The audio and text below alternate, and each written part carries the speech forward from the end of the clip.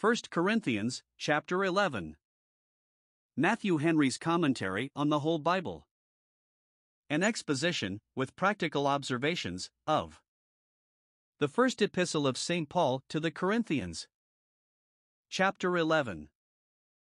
In this chapter the apostle blames, and endeavors to rectify, some great indecencies and manifest disorders in the church of Corinth, as 1. The misconduct of their women, some of whom seem to have been inspired, in the public assembly, who lay by their veils, the common token of subjection to their husbands in that part of the world. This behavior he reprehends, requires them to keep veiled, asserts the superiority of the husband, yet so as to remind the husband that both were made for mutual help and comfort, verses 1 to 16. 2. He blames them for their discord and neglect and contempt of the poor, at the Lord's Supper, verses 17 to 22. 3. To rectify these scandalous disorders, he sets before them the nature and intentions of this holy institution, directs them how they should attend on it, and warns them of the danger of a conduct too indecent as theirs, and of all unworthy receiving, verses 23 to 34. 1 Corinthians 11 verses 1 to 16. Paul, having answered the cases put to him, proceeds in this chapter to the redress of grievances. The first verse of the chapter is put, by those who divided the epistle into chapters, as a preface to the rest of the epistle, but seems to have been a more proper close to the last, in which he had enforced the cautions he had given against the abuse of liberty, by his own example. Be ye followers of me, as I also am of Christ. Verse 1, fitly closes his argument, and the way of speaking in the next verse looks like a transition to another. But, whether it more properly belonged to this or the last chapter, it is plain from it that Paul not only preached such doctrine as they ought to believe, but led such a life as they ought to imitate. Be ye followers of me, that is, be imitators of me, live as you see me live. Note, ministers are likely to preach most to the purpose when they can press their hearers to follow their example. Yet would not Paul be followed blindly neither. He encourages neither implicit faith nor obedience. He would be followed himself no further than he followed Christ. Christ's pattern is a copy without a blot, so is no man's else. Note, we should follow no leader further than he follows Christ. Apostles should be left by us when they deviate from the example of their master. He passes next to reprehend and reform an indecency among them, of which the women were more especially guilty, concerning which observe 1. How he prefaces it. He begins with a commendation of what was praiseworthy in them. Verse 2, I praise you, that you remember me in all things, and keep the ordinances as I delivered them to you. Many of them, it is probable, did this in the strictest sense of the expression, and he takes occasion thence to address the body of the church under this good character, and the body might, in the main, have continued to observe the ordinances and institutions of Christ, though in some things they deviated from, and corrupted, them. Note, when we reprove what is amiss in any, it is very prudent and fit to commend what is good in them. It will show that the reproof is not from ill will, and a humor of censuring and finding fault, and it will therefore procure the more regard to it. 2. How he lays the foundation for his reprehension by asserting the superiority of the man over the woman. I would have you know that the head of every man is Christ, and the head of the woman is the man, and the head of Christ is God. Christ, in his mediatorial character and glorified humanity, is at the head of mankind. He is not only first of the kind, but Lord and Sovereign. He has a name above every name, though in this high office and authority he has a superior, God being his head. And as God is the head of Christ, and Christ the head of the whole humankind, so the man is the head of the two sexes, not indeed with such dominion as Christ has over the kind or God has over the man Christ Jesus, but a superiority in headship he has, and the woman should be in subjection and not assume or usurp the man's place. This is the situation in which God has placed her, and for that reason she should have a mind suited to her rank, and not do anything that looks like an affectation of changing places. Something like this the women of the church of Corinth seem to have been guilty of, who were under inspiration, and prayed and prophesied even in their assemblies. Verse 5. It is indeed an apostolical canon, that the women should keep silence in the churches, chapter 14 verse 34, 1 Timothy 2 verse 12, which some understand without limitation, as if a woman under inspiration also must keep silence, which seems very well to agree with the connection of the Apostles' Discourse, chapter 14. Others with a limitation, though a woman might not from her own abilities pretend to teach, or so much as question and debate anything in the church, yet when under inspiration the case was altered, she had liberty to speak. Or, though she might not preach even by inspiration, because teaching is the business of a superior, yet she might pray or utter hymns by inspiration, even in the public assembly. She did not show any affectation of superiority over the man by such acts of public worship. It is plain the apostle does not in this place prohibit the thing, but reprehend the manner of doing it. And yet he might utterly disallow the thing and lay an unlimited restraint on the woman in another part of the epistle. These things are not contradictory. It is to his present purpose to reprehend the manner wherein the women prayed and prophesied in the church, without determining in this place whether they did well or ill in praying or prophesying. Note, the manner of doing a thing enters into the morality of it. We must not only be concerned to do good, but that the good we do be well done. 3. The thing he reprehends is the woman's praying or prophesying uncovered, or the man's doing either covered, verses 4 and 5. To understand this, it must be observed that it was a signification either of shame or subjection for persons to be veiled or covered, in the eastern countries, contrary to the custom of ours, where the being bareheaded betokens subjection, and being covered superiority and dominion. And this will help us the better to understand.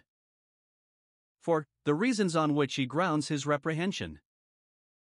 1. The man that prays or prophesies with his head covered dishonoreth his head, namely, Christ, the head of every man, verse 3, by appearing in a habit unsuitable to the rank in which God has placed him. Note, we should, even in our dress and habits, avoid everything that may dishonor Christ.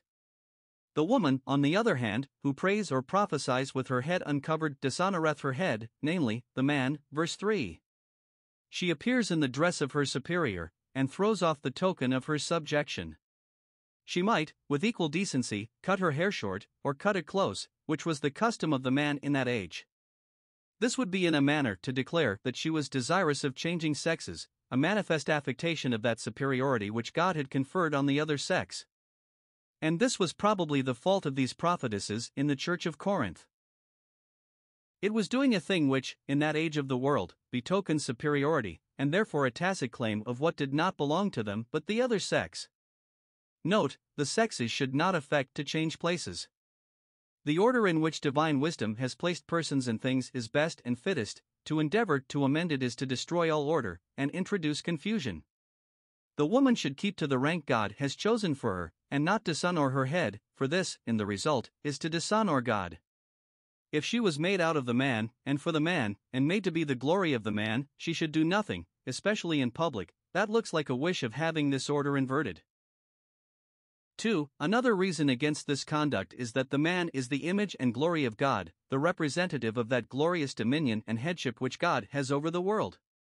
It is the man who is set at the head of this lower creation, and therein he bears the resemblance of God. The woman, on the other hand, is the glory of the man, verse 7. She is his representative.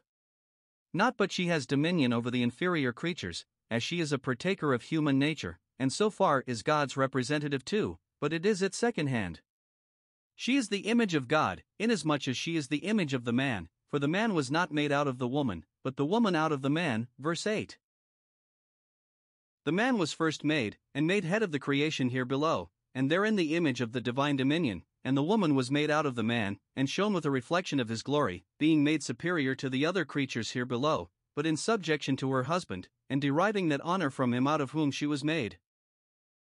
3. The woman was made for the man, to be his helpmeet, and not the man for the woman.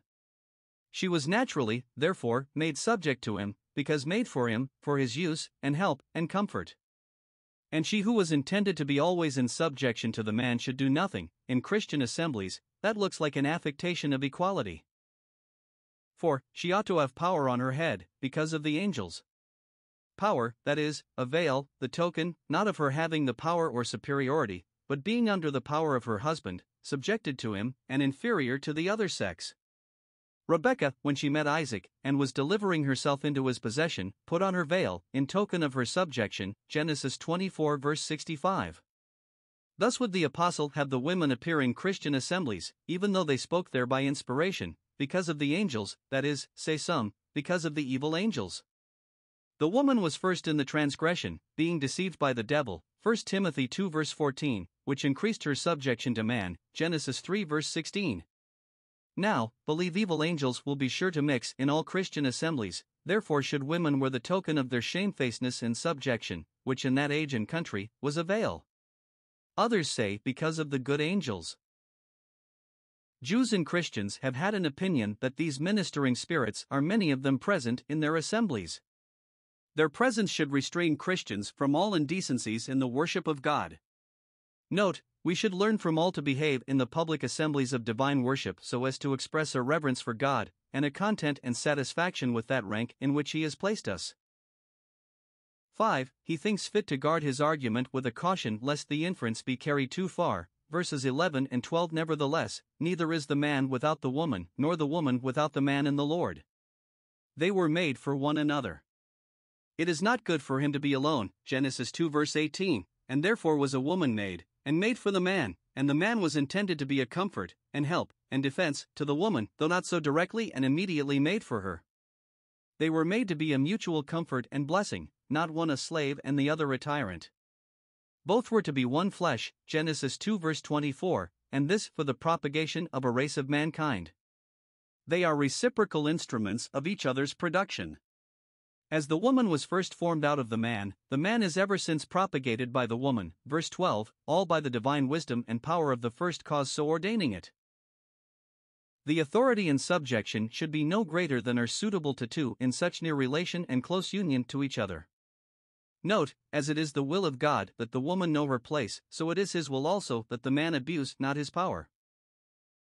6. He enforces his argument from the natural covering provided for the woman, verses 13 to 15. Judge in yourselves, consult your own reason, hearken to what nature suggests. Is it comely for a woman to pray to God uncovered?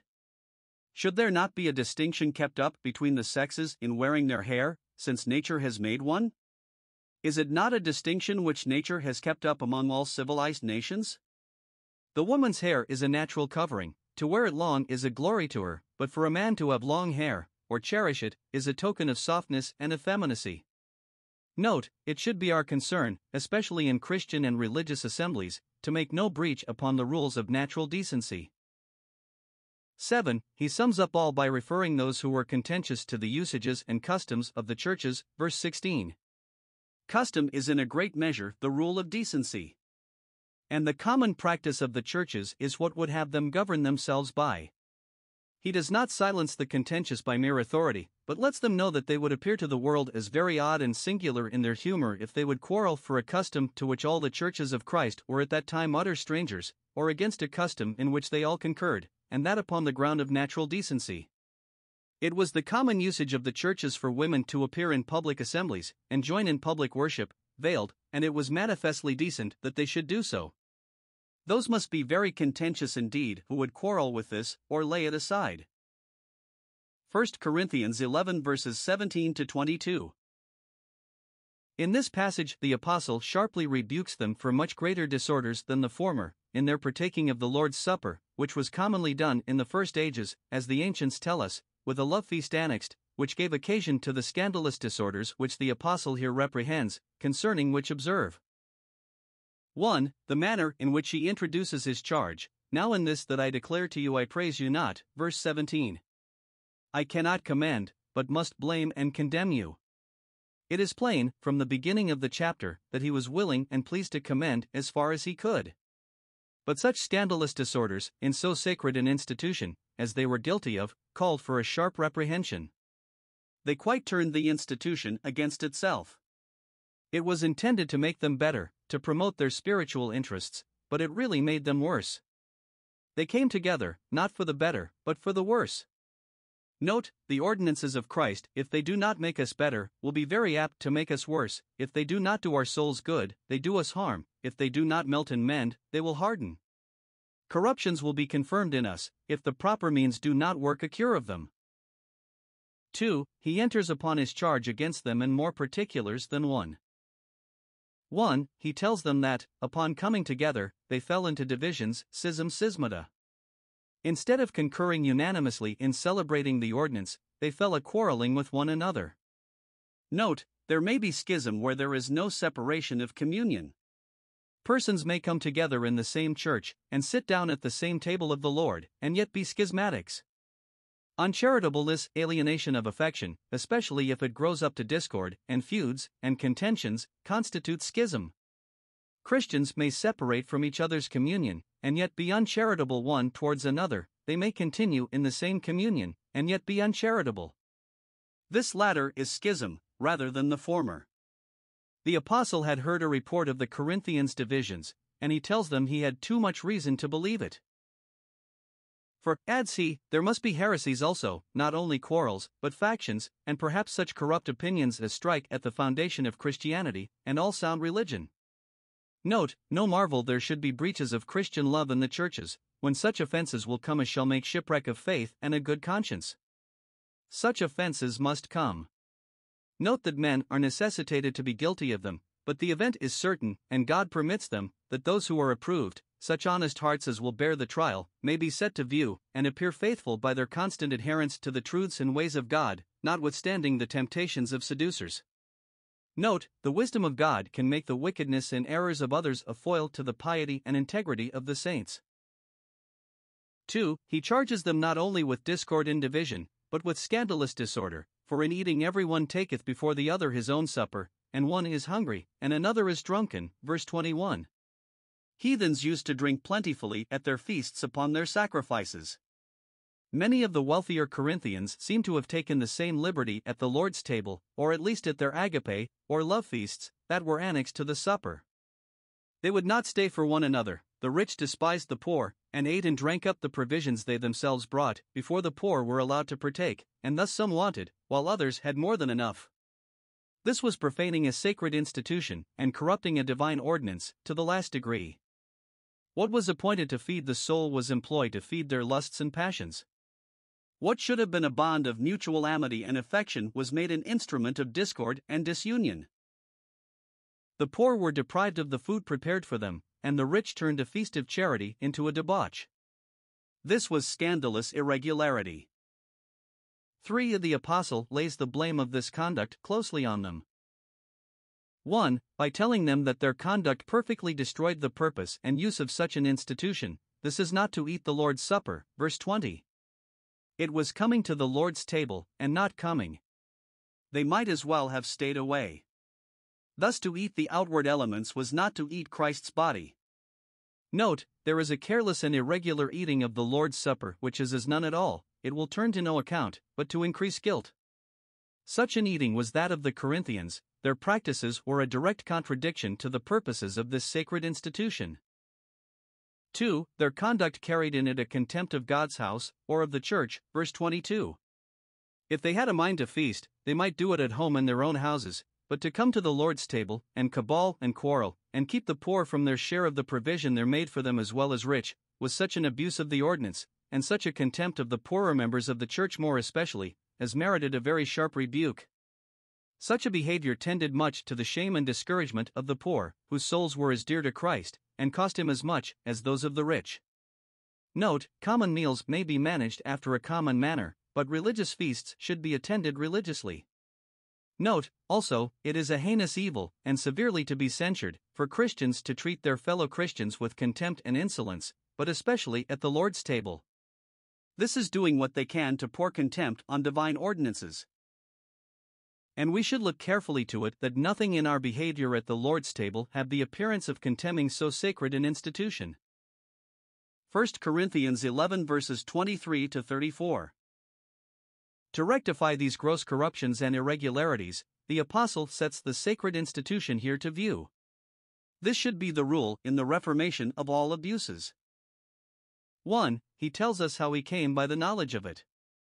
He was not among the apostles at the first institution, but he had received from the Lord what he delivered to them. Verse 23. He had the knowledge of this matter by revelation from Christ, and what he had received he communicated, without varying from the truth a tittle, without adding or diminishing. 2. He gives us a more particular account of the institution than we meet with elsewhere. We have here an account. 1. Of the author our Lord Jesus Christ. The King of the Church only has power to institute sacraments. 2. The time of the institution, it was the very night wherein he was betrayed, just as he was entering on his sufferings which are therein to be commemorated. 3. The institution itself. Our Savior took bread, and when he had given thanks, or blessed, as it is in Matthew 26 verse 26, he broke, and said, "Take, eat, this is my body, broken for you, this do in remembrance of me." And in like manner he took the cup, when he had supped, saying, "This cup is the New Testament in my blood, this do, as oft as you drink it, in remembrance of me." Verses 24 and 25. Here observe 1. The materials of this sacrament, both. 1. As to the visible signs, these are bread and the cup, the former of which is called bread many times over in this passage, even after what the papists call consecration. What is eaten is called bread, though it be at the same time said to be the body of the Lord, a plain argument that the apostle knew nothing of their monstrous and absurd doctrine of transubstantiation. The latter is as plainly a part of this institution as words can make it. St. Matthew tells us, our Lord bade them all drink of it, chapter 26 verse 27, as if he would, by this expression, lay in a caveat against the papists depriving the laity of the cup. Bread and the cup are both made use of, because it is a holy feast. Nor is it here, or anywhere, made necessary, that any particular liquor should be in the cup. In one evangelist, indeed, it is plain that wine was the liquor used by our Savior, though it was, perhaps, mingled with water, according to the Jewish custom, vide Lightfoot on Matthew 26. But this by no means renders it unlawful to have a sacrament where persons cannot come at wine. In every place of Scripture in which we have an account of this part of the institution, it is always expressed by a figure. The cup is put for what was in it, without once specifying what the liquor was, in the words of the institution. 2. The things signified by these outward signs, they are Christ's body and blood, his body broken, his blood shed, together with all the benefits which flow from his death and sacrifice. It is the New Testament in his blood. His blood is the seal and sanction of all the privileges of the new covenant, and worthy receivers take it as such, at this holy ordinance. They have the New Testament, and their own title to all the blessings of the new covenant, confirmed to them by his blood. 2. We have here the sacramental actions, the manner in which the materials of the sacrament are to be used. 1. Our Saviour's actions, which are taking the bread and cup, giving thanks, breaking the bread, and giving about both the one and the other. 2. The actions of the communicants, which were to take the bread and eat, to take the cup and drink, and both in remembrance of Christ. But the external acts are not the whole nor the principal part of what is to be done at this holy ordinance, each of them has a significancy. Our Savior, having undertaken to make an offering of himself to God, and procure, by his death, the remission of sins, with all other gospel benefits, for true believers, did, at the institution, deliver his body and blood, with all the benefits procured by his death, to his disciples, and continues to do the same every time the ordinance is administered to the true believers. This is here exhibited, or set forth, as the food of souls. And as food, though ever so wholesome or rich, will yield no nourishment without being eaten. Here the communicants are to take and eat, or to receive Christ and feed upon him, his grace and benefits, and by faith convert them into nourishment to their souls. They are to take him as their Lord and life, yield themselves up to him, and live upon him. He is our life, Colossians 3 verse 4. 3. We have here an account of the ends of this institution. 1. It was appointed to be done in remembrance of Christ, to keep fresh in our minds an ancient favor, his dying for us, as well as to remember an absent friend, even Christ interceding for us, in virtue of his death, at God's right hand. The best of friends, and the greatest acts of kindness, are here to be remembered, with the exercise of suitable affections and graces. The motto on this ordinance, and the very meaning of it, is, "When this you see, remember me." 2. It was to show forth Christ's death, to declare and publish it. It is not barely in remembrance of Christ, of what he has done and suffered, that this ordinance was instituted, but to commemorate, to celebrate, his glorious condescension and grace in our redemption. We declare his death to be our life, the spring of all our comforts and hopes. And we glory in such a declaration, we show forth his death, and spread it before God, as our accepted sacrifice and ransom. We set it in view of our own faith, for our own comfort and quickening, and we own before the world, by this very service, that we are the disciples of Christ, who trust in him alone for salvation and acceptance with God. For, it is moreover hinted here, concerning this ordinance. 1. That it should be frequent, as often as you eat this bread, etc. Our bodily meals return often, we cannot maintain life and health without this. And it is fit that this spiritual diet should be taken off until the ancient churches celebrated this ordinance every Lord's Day, if not every day when they assembled for worship. 2. That it must be perpetual. It is to be celebrated till the Lord shall come, till he shall come the second time, without sin, for the salvation of those that believe, and to judge the world. This is our warrant for keeping this feast. It was our Lord's will that we should thus celebrate the memorials of his death and passion, till he come in his own glory, and the Father's glory, with his holy angels, and put an end to the present state of things, and his own mediatorial administration, by passing the final sentence. Note, the Lord's Supper is not a temporary, but a standing and perpetual ordinance. 3. He lays before the Corinthians the danger of receiving unworthily, of prostituting this institution as they did, and using it to the purposes of feasting and faction, with intentions opposite to its design, or a temper of mind altogether unsuitable to it, or keeping up the covenant with sin and death, while they are there professedly renewing and confirming their covenant with God. 1. It is great guilt which such contract. They shall be guilty of the body and blood of the Lord, verse 27, of violating this sacred institution, of despising his body and blood. They act as if they counted the blood of the covenant, wherewith they are sanctified, an unholy thing, Hebrews 10 verse 29. They profane the institution, and in a manner crucify their Savior over again. Instead of being cleansed by his blood, they are guilty of his blood. 2. It is a great hazard which they run, they eat and drink judgment to themselves, verse 29. They provoke God, and are likely to bring down punishment on themselves. No doubt but they incur great guilt, and so render themselves liable to damnation, to spiritual judgments and eternal misery. Every sin is in its own nature damning, and therefore surely so heinous a sin as profaning such a holy ordinance is so. And it is profaned in the grossest sense by such irreverence and rudeness as the Corinthians were guilty of. But fearful believers should not be discouraged from attending at this holy ordinance by the sound of these words, as if they bound upon themselves the sentence of damnation by coming to the table of the Lord unprepared. Thus sin, as well as all others, leaves room for forgiveness upon repentance, and the Holy Spirit never intended this passage of Scripture to deter serious Christians from their duty, though the devil has often made this advantage of it, and robbed good Christians of their choicest comforts. The Corinthians came to the Lord's table as to a common feast, not discerning the Lord's body, not making a difference or distinction between that and common food, but setting both on a level. Nay, they used much more indecency at this sacred feast than they would have done at a civil one. This was very sinful in them, and very displeasing to God, and brought down his judgments on them. For this cause many are weak and sickly among you, and many sleep. Some were punished with sickness, and some with death. Note, a careless and irreverent receiving of the Lord's Supper may bring temporal punishments. Yet the connection seems to imply that even those who were thus punished were in a state of favor with God, at least many of them. They were chastened of the Lord, that they should not be condemned with the world, verse 32. Now divine chastening is a sign of divine love, whom the Lord loveth he chasteneth, Hebrews 12 verse 6, especially with so merciful a purpose, to prevent their final condemnation. In the midst of judgment, God remembers mercy, he frequently punishes those whom he tenderly loves. It is kindness to use the rod to prevent the child's ruin. He will visit such iniquity as this under consideration with stripes, and yet make those stripes the evidence of his loving kindness. Those were in the favor of God who yet so highly offended him in this instance, and brought down judgments on themselves, at least many of them were, for they were punished by him out of fatherly goodwill, punished now that they might not perish forever.